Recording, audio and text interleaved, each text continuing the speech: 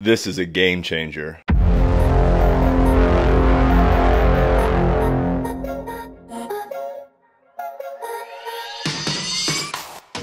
Ryan here with Dark Rangers Inc. and I just got off the phone with the mad scientist himself, Bill Blanchin, and they have come out with probably their best process to date, and I'm super excited to show it to you guys. Now, I know there's already a couple videos out on it, but I wanted to talk to him first and get a full understanding of everything that this thing is capable of before I released it, and I wanted to show you guys a few different examples to show you just how powerful this tool really is. Now, these guys do the same thing with processing software that I like to do with these videos, and that's make astrophotography more accessible and easier. Whereas I try to do it with education, these guys take things that would normally take hours or even years to learn and allow you to do it with the simple click of a button. And they have done exactly that. And so I'm really excited to share with you their new narrowband normalization. This is one that you promise are not going to want to miss, so stay tuned.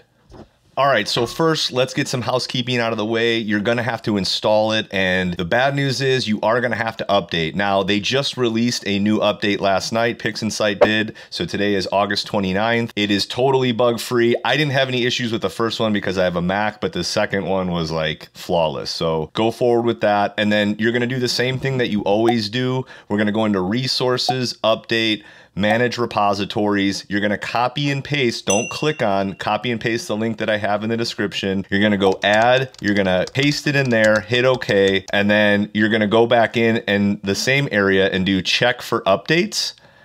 And then it'll obviously say that you have an update, close the software, reopen it, boom, it's installed. And the nice thing with this one, it's no longer in script, it's actually in processes. So we've gone big time with this. And so you just go into process, color calibration, and boom, it's right there with the little gear icon. So what is narrowband normalization? Well, essentially what it is you're just equalizing all the channels so that they have a similar strength, and that way your dominant HA isn't overpowering your O3, for example, and not allowing you to have all of your channels kind of speak loudly in the final image. And so you're really going to get the most out of your data. And instead of trying to take hours balancing it all out in GHS, getting the perfect stretch, trying to pull out that O3 or S2 signal and balance it with the HA, you can do it with the click of a button. And so I'm going to show you several examples of the different use cases for this, because there are different types of images that this is going to work on. And so to show you just how great this really is, I'm going to pick one of my favorite images that I've done, and I took a ton of time trying to balance this and get the O3 to really shine and get that nice gradient from orange to yellow to green into blue on this elephant trunk nebula. And this thing does it with the click of a button. So while I'm really happy about it, I'm a little aggravated that I spent so much time doing it, and it actually does a better job than I did. So what I'm going to do is I'm going to pull it up. I got the narrowband normalization. I'm going to select SHO for the palette. So it's only going to work on the palette that you shoot it in. So you can try to experiment with the other ones, but it's really meant to mimic the one that you have. And what this is going to do in a lot of cases, if you are doing one-shot color, which is where this will really shine, is if you're doing a dual narrowband and you want to get that false Hubble palette look, this is going to make it so much easier. You're not going to have to go through and simulate channels and do all this other stuff to really bring out that blue signal and the oxygen.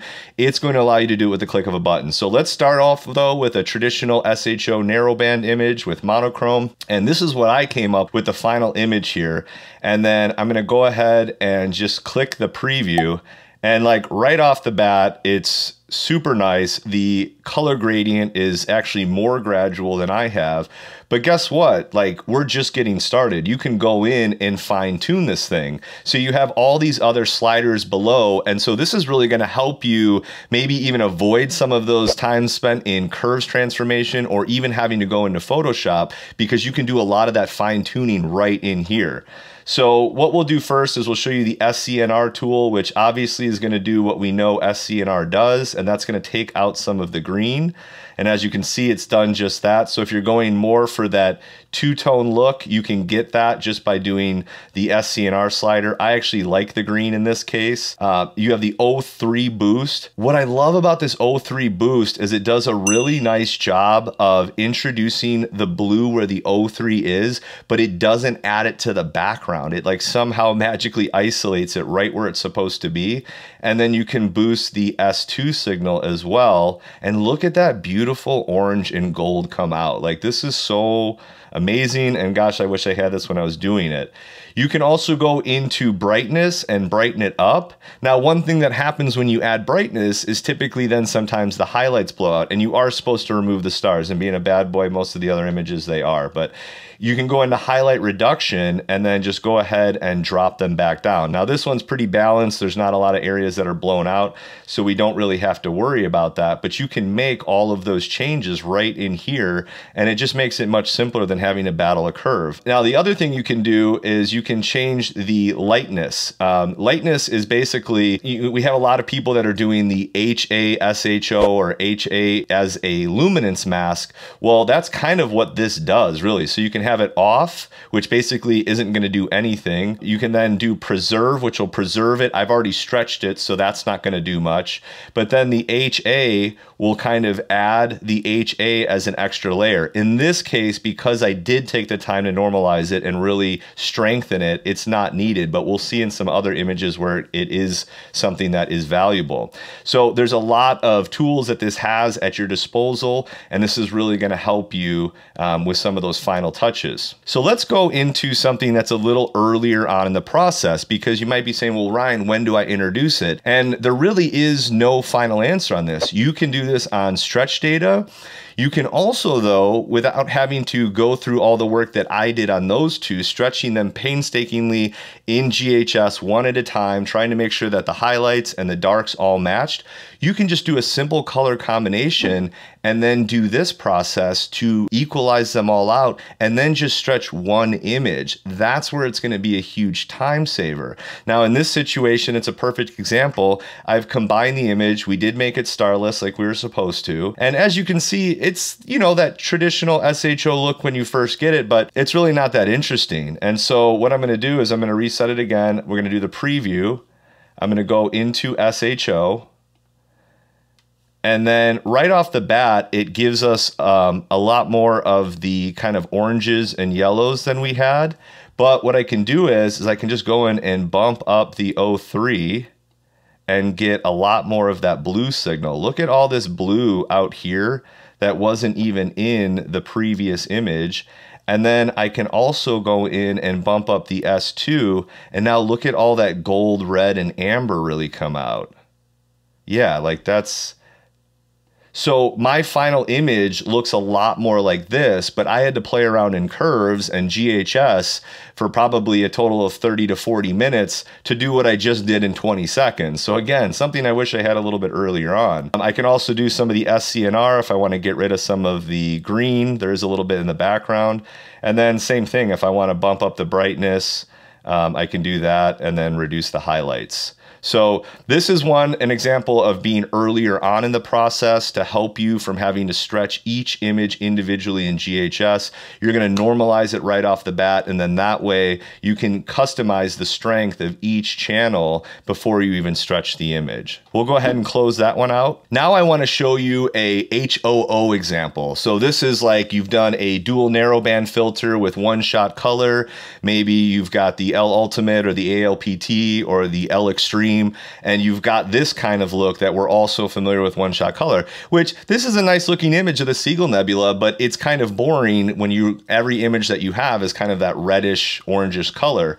And so what we do in this one is instead of going to SHO, we're going to turn on the preview and we're actually going to change it to, I'm going to reset it. And in HOO, now look, we already have a great example of more of a Hubble palette look with that yellow and blue palette. Now, the big thing with HOO is there's actually separate modes. So that's mode 1.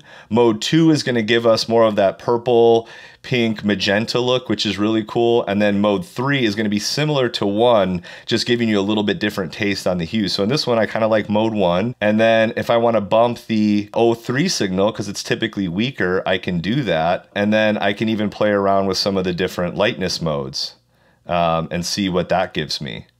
So click of a button, instead of having to take the two channels, blend either a blue or green channel and try to create this, you literally just one button, done. So I think what I'm going to do is I'm going to update my narrowband guide. You can really do this early on in the process when they're still linear, and then that way you don't have to try to stretch 3 channels equally or try to tease out some of that weaker signal. This is going to do it for you, and then that way when you stretch, you really have an idea of what the final image is going to look like, and it's going to save you a ton of time in Curves or Photoshop or however you finish those images. So guys, I really wanted to get this out to you right away, but I wanted to make sure I fully understood the tool so that you guys could see all the value. Please play around in it. Leave a comment on which image it's helped you improve the most. And if you have any questions, as always, leave them below. Big thanks to Bill and Mike. As always, they've done another phenomenal job.